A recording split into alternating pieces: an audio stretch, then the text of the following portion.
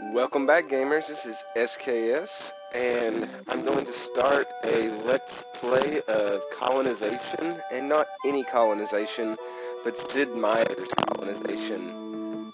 This is the old school 1994 by MicroProse. This is the colonization that Sid Meier and Reynolds both created. A lot of people know of the current colonization that was released with Civilization 4, which is totally different than this version. This game holds a special place in my heart. It was probably one of the first two games that I owned, that alongside SimCity 2000, and I would play them all the time. Now, a lot of people are like, what is colonization? Well, it's pretty much a game, unlike Civilization, where you start, well, a civilization to start from the beginning. This one, it's just like the start of America. You pick one of four countries, either the English, the Dutch, the French, or the Spanish. You sail to the New World, you colonize it, and then eventually your goal is to become self-sufficient country. You want to break away from them. Where I teach high school, I tell my students, it's like when you go to college, you go away from your parents. Your parents, in this case, would be the mother country. You're going to be the new world. You go away, and they'll tell you, well, you need to clean your room. And at first, you're going to tell them, fat chance. But then eventually, you're going to grow up and start doing that yourself. You'll become self-sufficient. So when you become self-sufficient, you can support yourself in the new world here in colonization. You can declare independence. You have to have enough population who support that. Then you got to repel the king's army. It's just like in the history books, folks. As you see the little introduction here, the music, the sounds, everything about this game reminds me of my childhood. There's not another game that Sid Meier has created that probably makes me feel like a little kid again, and it makes me really happy for that to happen. So we'll go on here and load the game, and I'll start going over a few things that people need to know. Now, on colonization, you could start in a new world where it randomizes. You can customize your own. Those two options are about the same. And you could start a game in America, and it would be North America and South America, and the countries start normally where they're at.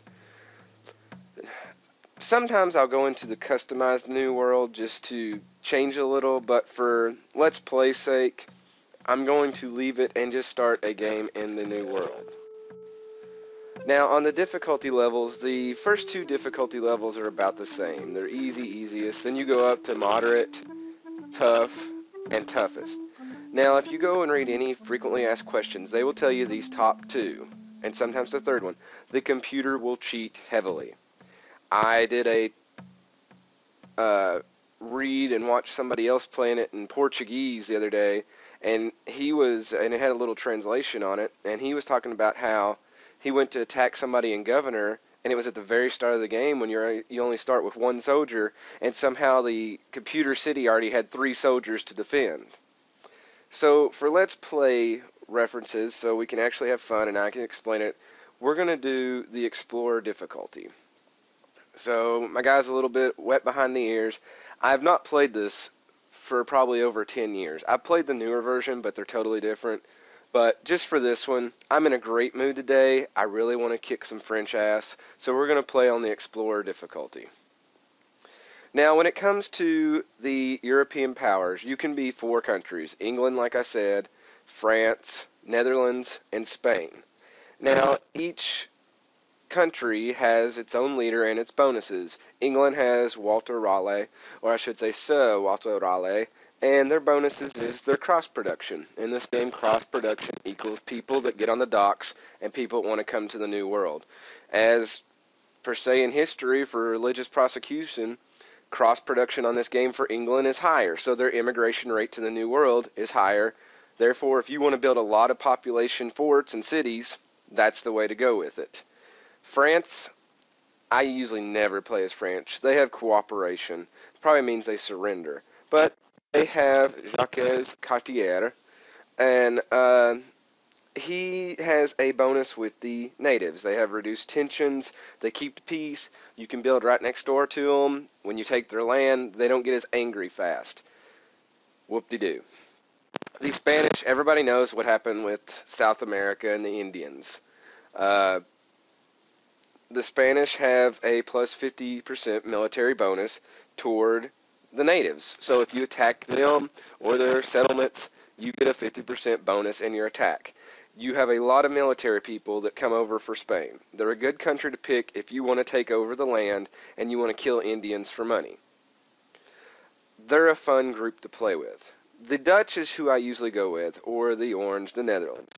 The leader for Spain was Christopher Columbus, which kind of makes little sense in that aspect, but we'll leave him on there. The Dutch, they have Michael de Ruyter, and I know I'm probably pronouncing that wrong, but they get a big bonus up front. For one, they get a merchantman ship, which has 4 slots, as opposed to the other countries who start with caravels with 2. This helps out especially when their market prices don't collapse as fast as the other countries. One of the big things at the start of the game, no matter what difficulty you play, is you want fast cash. If you land next to a silver mine or a silver node and it's got a lot of silver, you can sell that quickly. The prices for the Dutch will not collapse as fast. So if you sell a bunch right at the start and it's 19 gold per piece, it won't drop down to 11 real quick. It will stay there longer. That's a great bonus to have. So I guess right now we have to decide who we're going to be. I've had a hard time between wanting to do the English or the Dutch. I usually do the Dutch normally because I like the trade. I like the bigger boat on the at the first of it. But I'm feeling kind of great today, gamers. I mean, I've had a good mood. I went out drinking last night. My football team that I love to watch on TV, that they won their bowl game. So I think I'm just going to go with England here and do a population. I beat this game in a couple ways. I've built one city before and just made it self-sufficient and declared independence with that one city.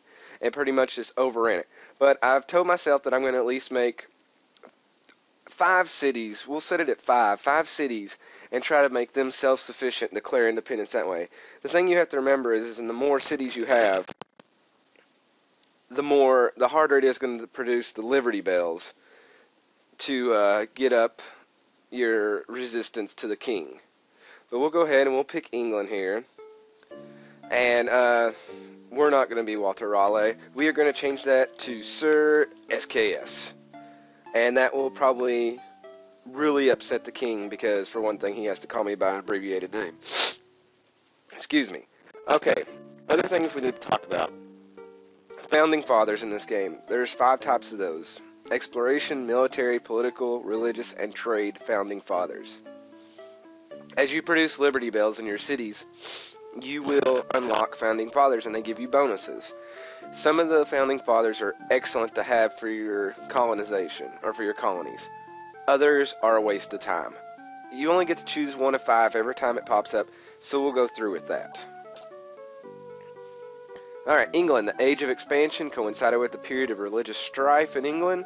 The Church of England, theoretically a Protestant denomination. A lot of history there.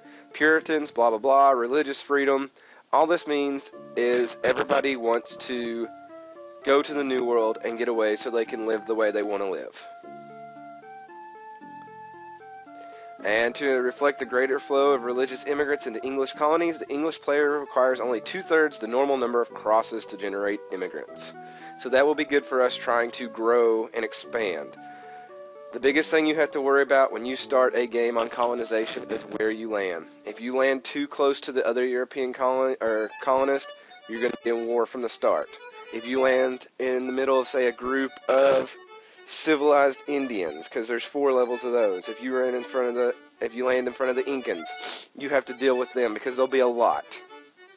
So there's a lot of things at the very start that can throw your game weary. So let's move on. Here's our king, him and his nice looking dog with super long giraffe neck. Alright, the year of our Lord 1492, an audience with the King of England. For the greater glory of England, Governor, we dub thee Viceroy of the New World. Go and explore his new land, settle it, and bring wealth and glory to yourself and our nation. How nice of them. So in the year of our Lord 1492, Sir SKS sailed the ocean blue. An expedition led by the great explorer, Sir SKS. It's already sounding good, folks. I always like this opening screen because it goes from nighttime and the stars, they fade away. Left to London on a voyage of discovery, and probably one of death. But like I said, I'm feeling great today. I am ready to just wallop into this game and do great. You all are going to be blessed with the commentary that I'm going to spew forth during this game, because I will get angry. The Indians will piss me off. The French, I guarantee somehow the French will mess with me during this game. I had nightmares as a child when I would have a perfect colony going and the French would just show up out of nowhere and then make a colony right in the middle of me. It would make me go apeshit. So gamers, you're going to see the raw side of SKS while we play this game. And this opening screen takes forever. So to cover, I'll talk about the only thing we have to worry about at the start, like I said, is finding a good place for your first colonies. I usually build 2 colonies at the start. That way I can generate more items. They can be self-sufficient on their own for food. And I could sell more stuff back, because it's all about getting money in the start. And you got to wonder who you're going to run into, like I said, with colonists or the Indians. On the Indian tribes, there's 4 levels. There's semi-nomadic, agrarian, advanced, and civilized. The semi-nomadic are the ones who live in teepees. Those are your Apache, your Sioux, and your Tupi Indians. The agrarian, they live in the longhouses. They're Arawak, Cherokee, and Iroquois. Those like to do war, it seems like, more than the others. Advanced Indians are your Aztecs. They live in the ziggurats, the little pyramids, kind of like the Mayans. And then your civilized that live in stone villas are the Incas. So as the game sits here for a while, what I'll do is usually when the screen gets to this, for some reason when I'm running this in DOSBox, it takes forever. So I'm going to pause the recording here. I have us all set up for our adventure in the New World. So gamers, join me next time. This is SKS. I'll be signing off. Join me next time so that we can start our conquest of the New World, and we'll see how far the English go. Have a great day. I'll see you next time, gamers.